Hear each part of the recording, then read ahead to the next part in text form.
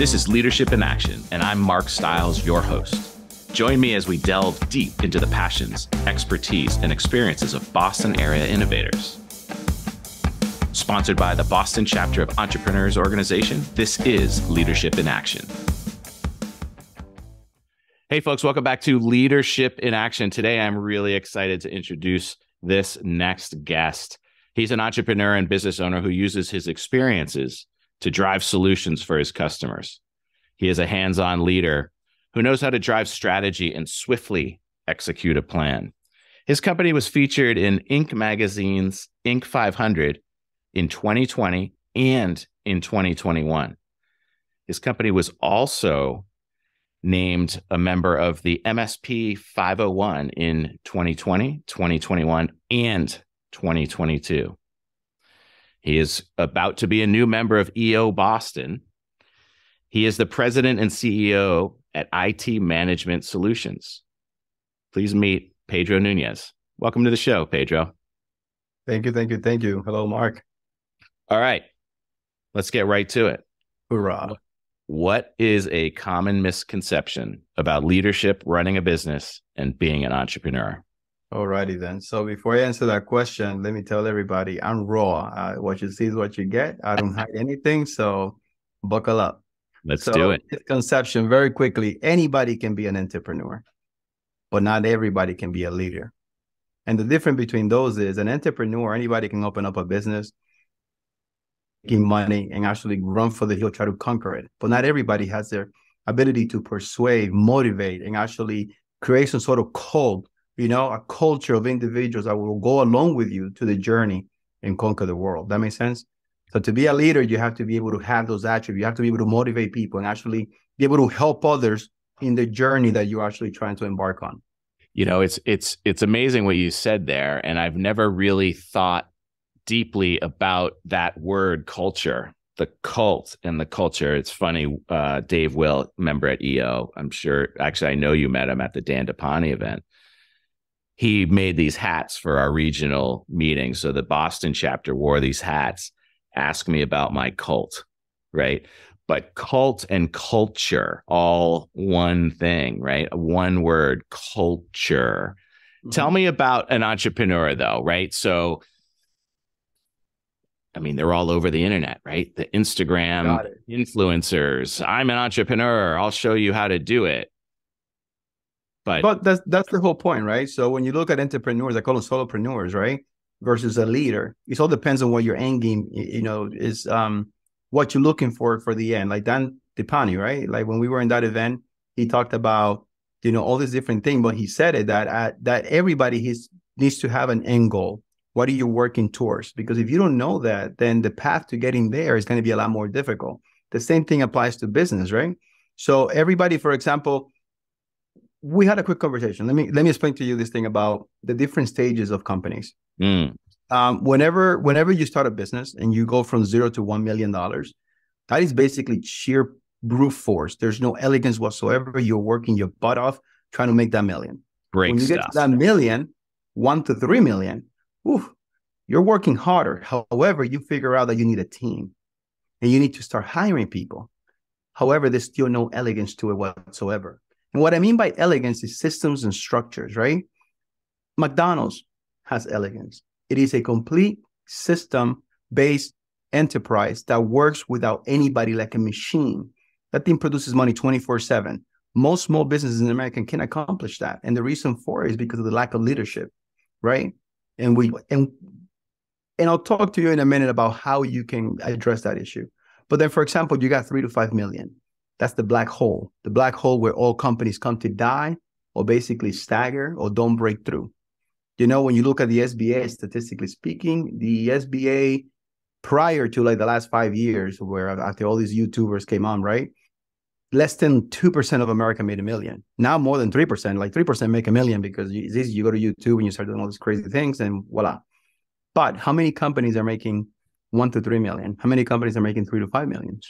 How many companies are making over $5 million? $5 million or above, you're talking about like less of a 0.5%, like a fraction, Right. And that's because, that's because once you get to that 3 million hole, You have to work like hell, but you have to work in a way that is smart with systems, structures, efficiency, logistics. You have to think about the whole picture, macro level, right? And you need to come up with ways to say, how can I build a McDonald's? Something that I have a marketing system, a sales process, an onboarding process, a customer journey process. How can I upsell my clients? How can I keep them happy? How can I grow? How can I do an acquisition? How can you expand? All these different things comes into mind. And that's what sets, the entrepreneur from a leader. In order for you to get over that black hole, you have to become a leader.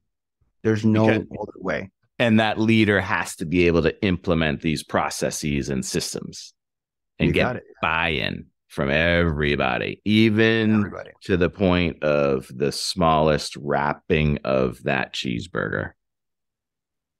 That is correct. Exactly. The customer experience, right?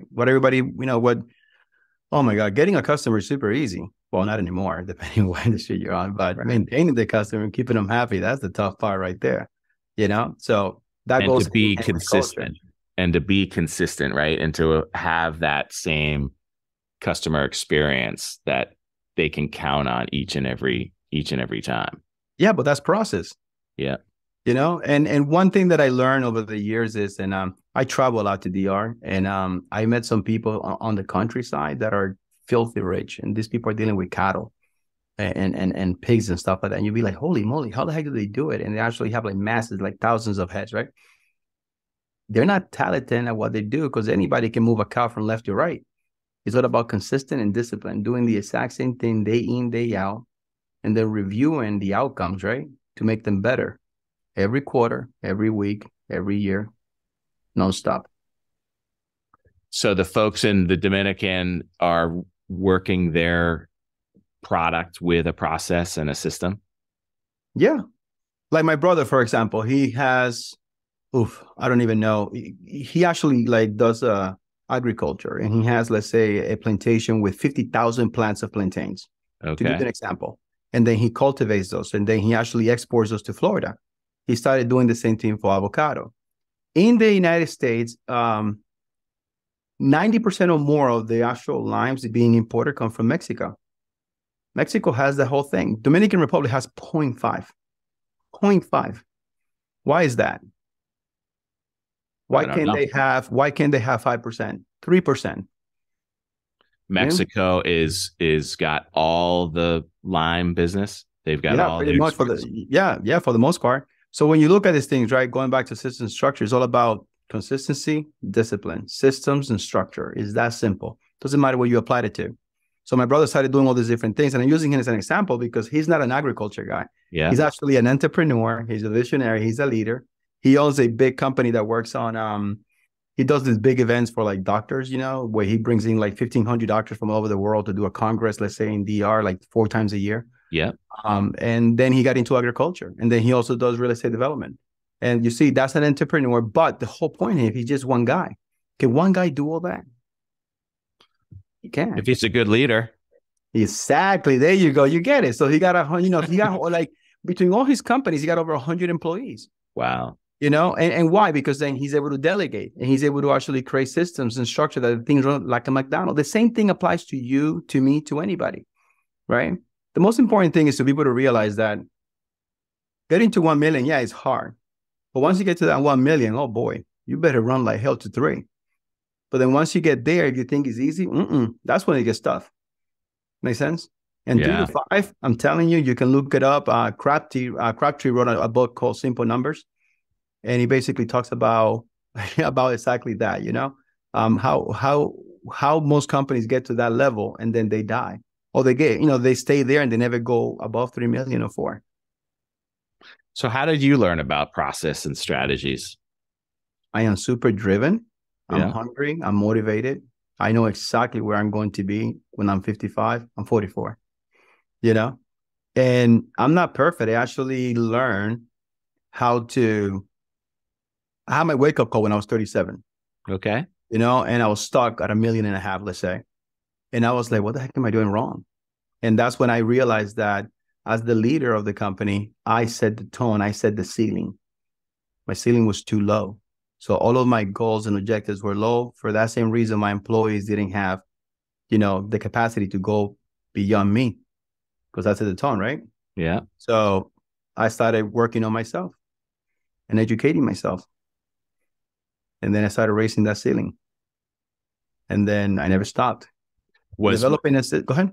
was that the process and the systems part of that growth? Yeah. One of the most important thing that I think helped me out tremendously was that I use, like I set smart goals. I have priorities, and then my priorities are, then drive the goals, right? And then I set my goals for 5 years. I have a 5-year plan that tells you exactly how I'm going to get there year over year, conservatively. And then I bring it down to a year, and then that I bring it down to quarters, and then 2 weeks. So I track, for example, how many phone calls we make to prospects every single week, how many postcards goes out every single week, how many direct letters go out every single week, how much money are we spending on Google pay-per-click, on Bing, on social media ads, how many impressions are we getting before we get an actual lead come through, what is the actual value, how much it costs me to get one lead, how much it costs me to get the actual customer, what's the long-term value of that customer. Yeah. So all those little things may sound like, oh my God, that's a lot. But put it this way. If I could tell you, hey, Mark, it's going to cost you $5,000 a month for a contract that's going to give you $100,000 in 3 years, right? If you know that, and that's like accurate, wouldn't you just grab $100,000 and get 20 customers? 20 times 100, that's 2 million divided by 3, 600,000. You know what I'm saying? Yeah. It's like a ton of money. It's very simple. Systems and structure. That's all you need. But you need to know your numbers, like in and out, left and right. So tell me about that. You had mentioned that before. You need to know your numbers. Numbers don't lie. Where did you get that? Where did you pick that up along the way? Right. I mean, yeah. So for example, let me tell you, okay, let me give you an example. Imagine that for the past 12 quarters, that's 3 years, quarter over quarter, you've been able to get $10,000 of service contracts every month. And you've been able to grow your company year over year for the past 5 years, let's say 15%. And you see the pattern because you start creating patterns, right? How do you think you can utilize that data looking forward? Well, data is everything, right? So it's the historical to determine exactly, drill down what you need to do to get to that point. Exactly. So for example, projections are huge. If you track your numbers correctly after a period of time, right, you should have solid information that tells you what's going to happen in the next 4 quarters. So for example, let's say due to the situation that we have in the economy right now, let's say, for instance, my business slows down like 30% from a recurrent revenue point of view. Yeah. But next year, I'm saying to myself, what is the minimum I need to do to have a 15% net profit EBITDA, right? What is the minimum I need to do to grow my cash flow by $250,000? What is the minimum I need to do X, Y, and Z? And that number is like 50% of what I normally get. So I'm going conservative. And then I'm saying, but hold on a second. If I look at my marketing efforts, it has been 2, 3, 4 times harder to get anything now than what it was years ago. So that means my marketing effort, because of the economy, the lovely recession that we're in, that nobody wants to say. Yeah. November 2022. For those listening later on, we're talking about right before the Thanksgiving holiday 2022. So people don't want to spend the money, right? They can do it themselves, right? Because they're afraid. No, they cannot do it themselves. Right. People, like, for example, I cannot do what you do. You cannot do what I do. Right. Right. And so on and so on. So the problem is that people are afraid of investing right now, anything, especially in technology, right? Because they don't know what's going to happen tomorrow. And here's what I say to people. Number one, during tough times, the number one thing you need to do is double down on your marketing. Right. Why? Because your competitors are slowing down. Then you double down. So you will take double the impression share on the market. So I never stop marketing. So if my competitors are spending 50% less than now I'm coming up in the ads 50% more. Right? So that's that. Second thing is, how can you reduce the amount of risk that you have in your organization? Right now, more than ever, the number one risk to small businesses is cybersecurity. People don't see it that way.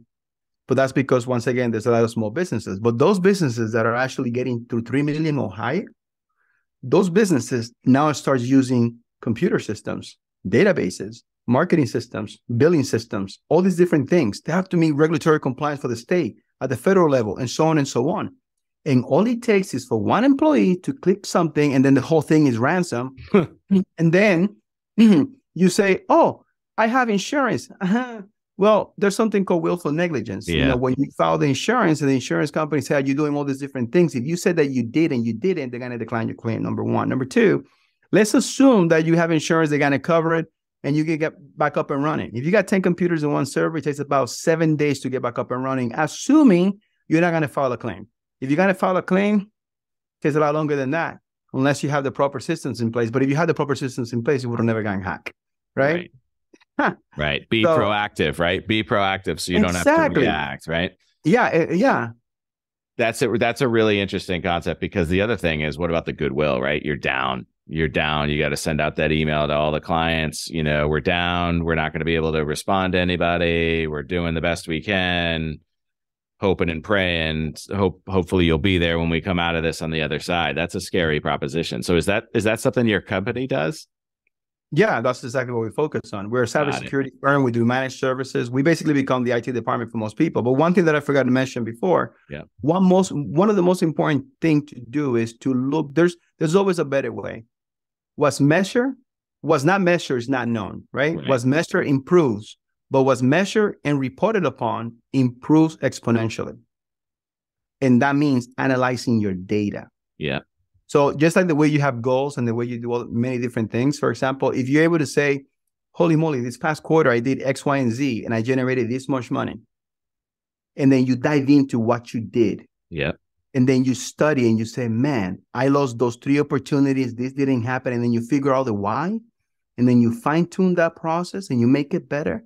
Next quarter, you will increase the ROI on whatever you just did.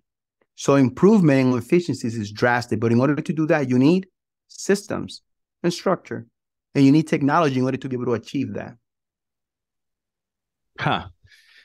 That's pretty cool. So what is some of the strategies that you're implementing in your own company, IT Management Solutions, to help facilitate through this?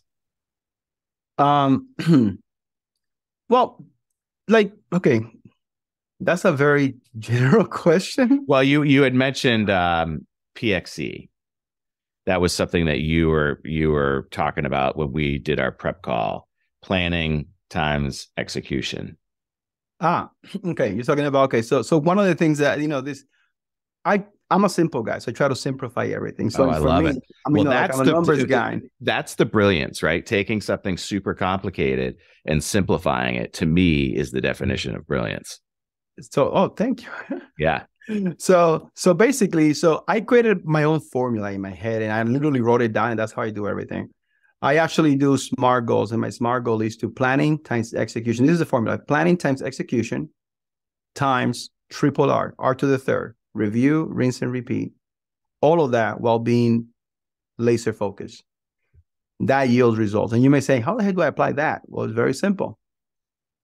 Like Dan DePani said. Yeah. So for instance, next year, I want to break that $4 million, cycle, right? And let's say I'm at 3.5. And I know that I can get $500,000. But what does that look like? You break it down by quarters. Then you break it down by weeks. How many appointments do I need to make? How many touches and dials do I need to make before I get that appointment? So you build a system based on the outcome that you're looking for. If you don't know how to, then you work with companies such as myself, right? This is not what we do. For our customers that they come on and we have business conversation, if they want to pick my brain, I'm more than happy. And I can show them everything that I do. I run my business based on the Rockefeller habits. That's scaling up. Yeah. There's a great website out there called aligntoday.com. That's how you run everything that I'm talking about here. System structures, goal orientation the whole time, creating a company cultures, KPI, keeping people, holding people accountable. All of that you can set up online, right? But the most difficult part is, are you going to do it? Right. Are you going to do those huddles with your employees for 15 minutes every day?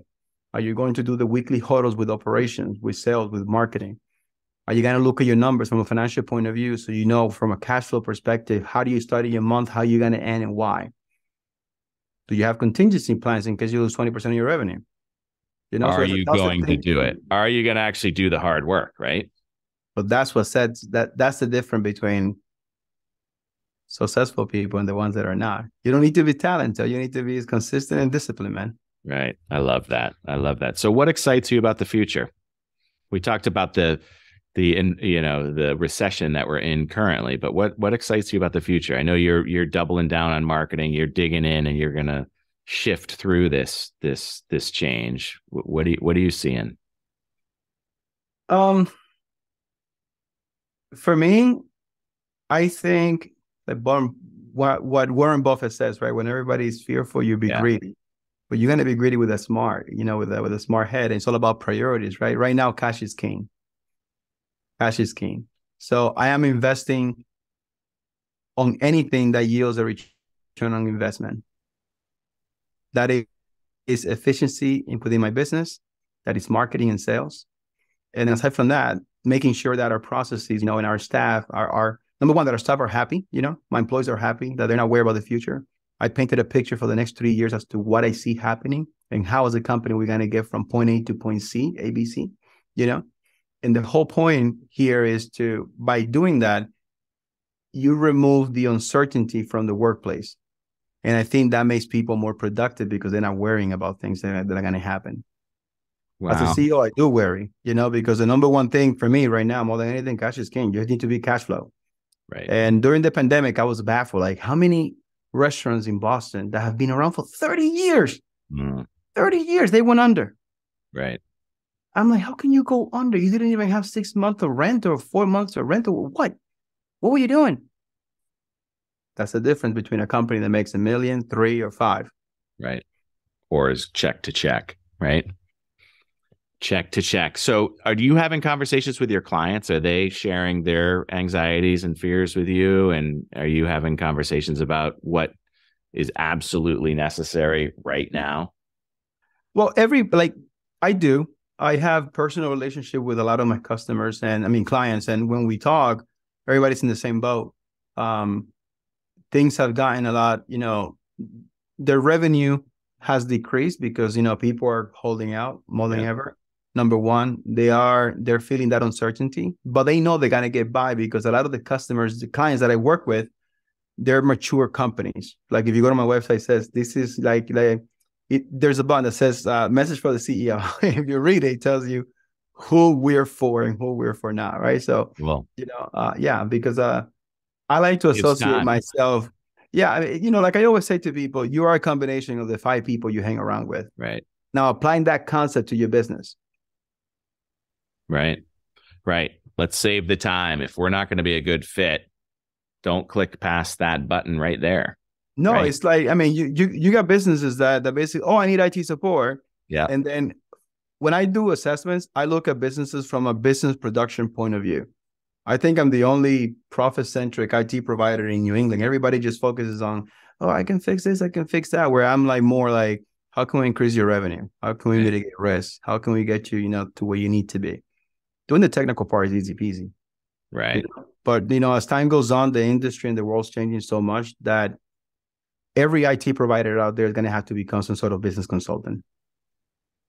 Yeah, I would think it would be kind of a nice marriage of businesses, right? To have that, because they intertwine so much, right? Yeah. Like all of the different platforms and softwares where, your ABC IT solutions, they may not have any idea what you're doing. They need to understand what you're doing in order to marry those software solutions together.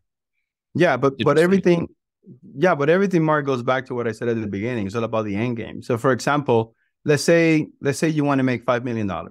Yeah, and then here comes an IT provider or somebody that you're working with, a consulting, a CPA, whatever, somebody that's making only $2 million, and you need somebody that can advise you because you're trying to get to 10. That person is a 2. He hasn't even gone to the black hole yet. Right. Right. So once again, you need to find people that are at a higher level So they can actually explain to you how they have overcome all of those obstacles, and they can get you from point A to point C. The same thing applies to technology, man. Databases are databases, Yeah. but how you leverage the technology is huge. If you don't know what the heck you're doing, you're not leveraging it to make money, then what's the point?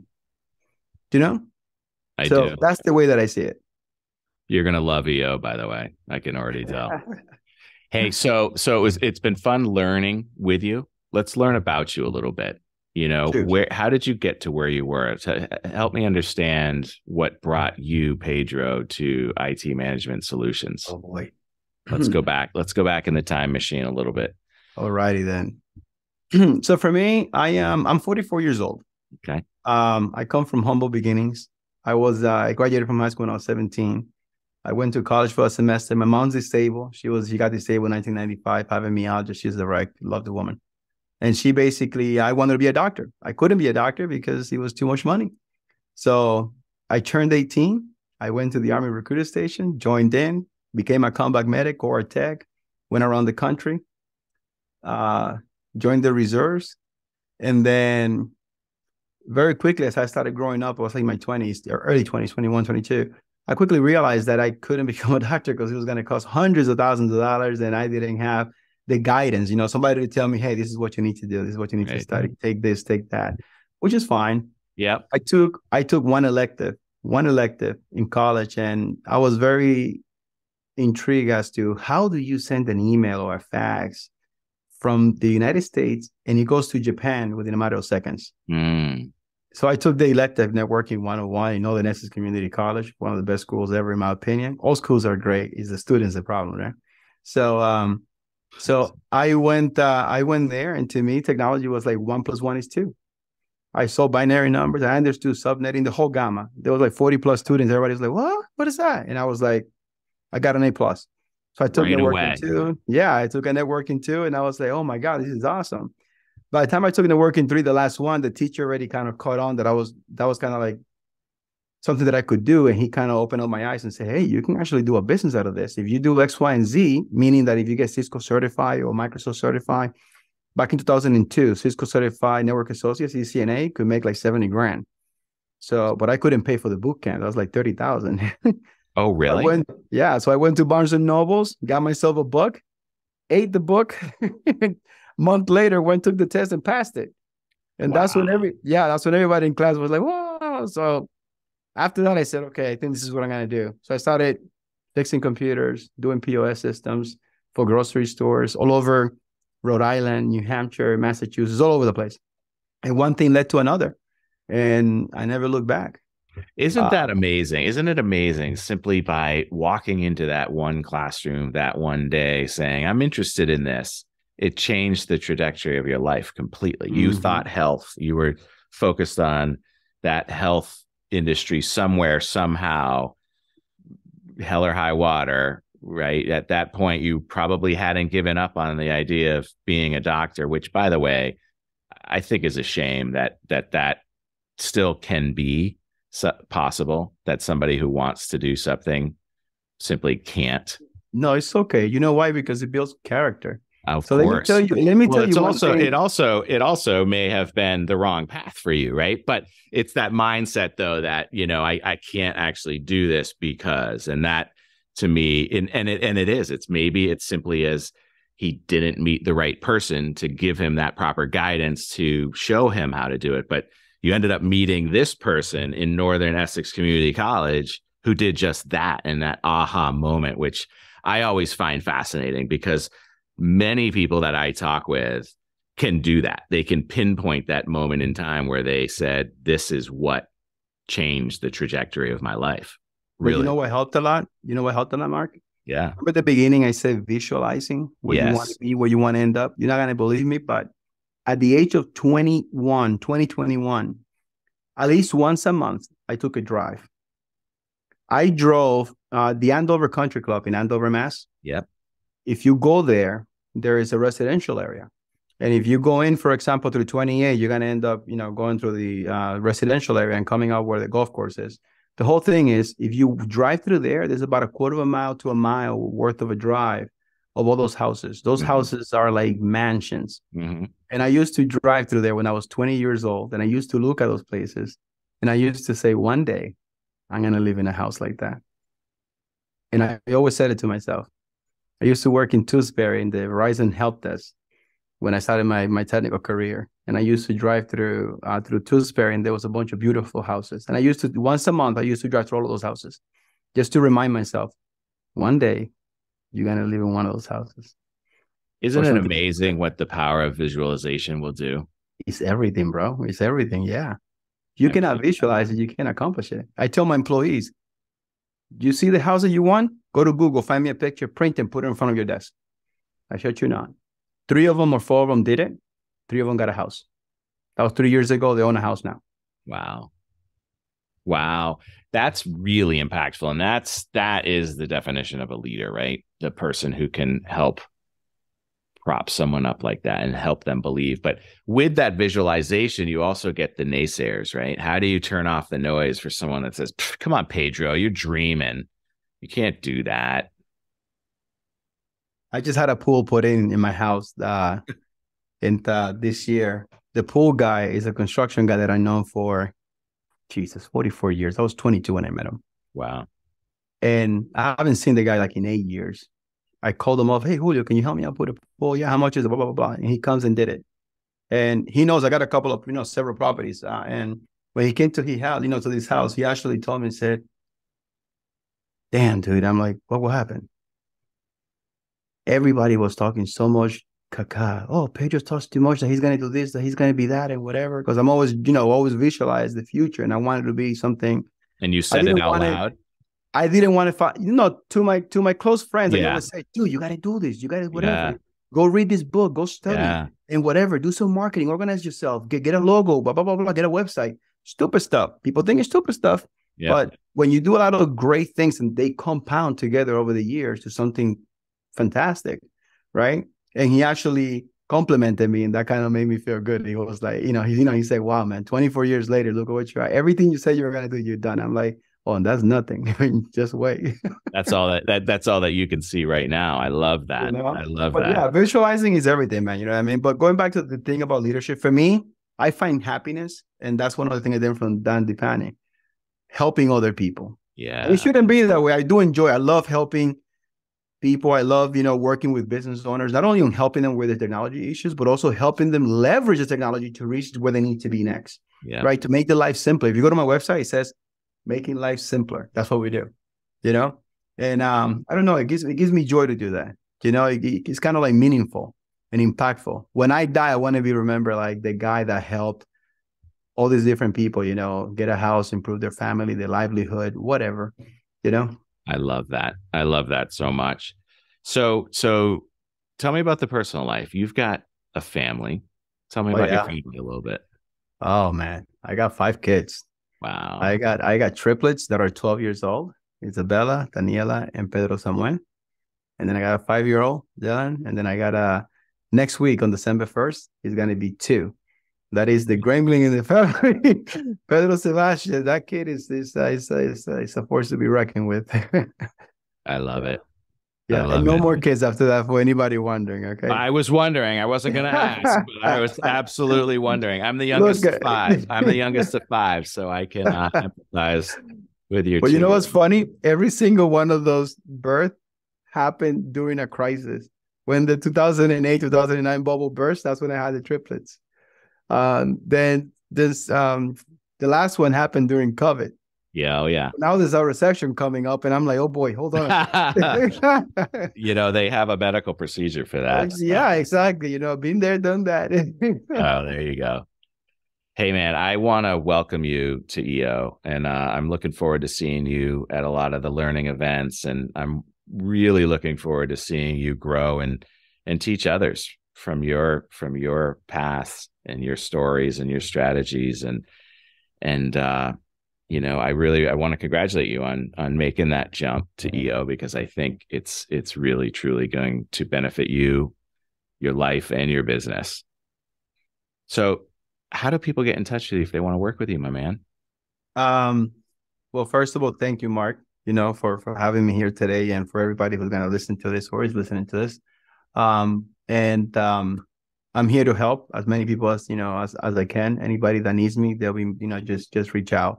How they can get a hold of me is very simple. Go to the website www.itmanagementsolutions.com.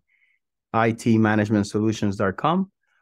If you want to talk to me, there's a button that says book discovery call. We can have a quick chat, whatever it may be. If you don't know, if you're stuck in your business and you want to get to the next level and you want to learn how to leverage technologies, KPIs, or whatever it may be, we can definitely have that conversation. We can help you get there. Well, you can just give us a call on the website right there, 855-551-TECH, TECH. And I'm sure Liam will make sure that that's in the show notes, folks. But don't forget to go to the website and click the message to the CEO, because you know what?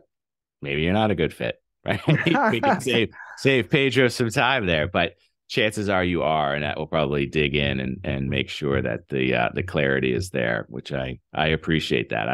I love that. It's funny. Some people talk about, I don't want to say the wrong thing to turn somebody off, when we talk about getting on a podcast. And it's like, you know what?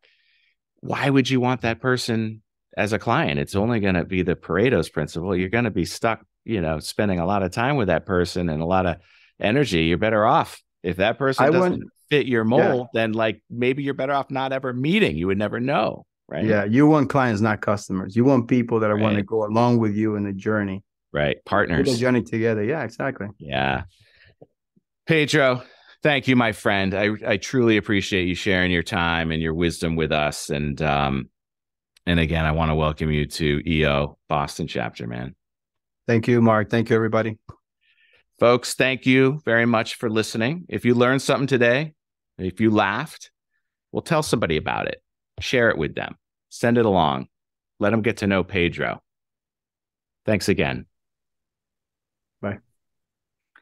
Folks, this has been another exciting episode of Leadership in Action. We will see you next time. Leadership in Action is sponsored by the Boston chapter of the Entrepreneurs Organization.